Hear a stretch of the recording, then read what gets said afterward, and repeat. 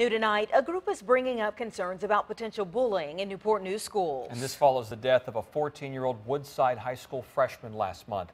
Family says Deja Jones took her life due to bullying, at least in part. They're still hoping someone will take responsibility for what they say happened. 10 on your side's Liz Kilmer was at tonight's school board meeting and joins us now. Liz. And Tom and Anita, Deja's family members tell me they feel like nothing is being done to combat bullying. Tonight, they were joined by several other families in asking the administration to take action.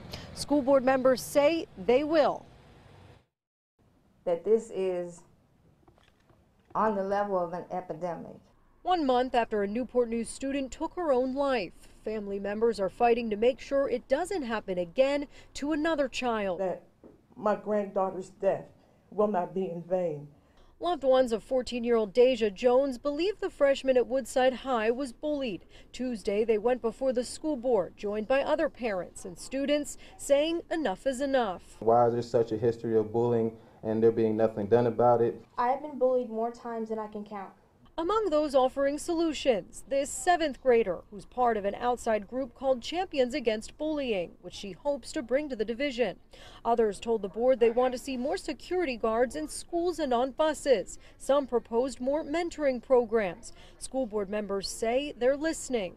When something happens like Deja Jones's passing and the light is turned on to what brought that about, we have to ask ourselves, are we doing everything we can? We review our policies on a regular basis, and after hearing from the community tonight, we will certainly go back and listen to all the suggestions. Listed on the division's website are programs and activities now in place to promote safety, from a crime line to staff training to counselors to security cameras. These folks say it wasn't enough to save Deja. But we have to keep fighting, because if we stop, no one's going to listen. Thank you.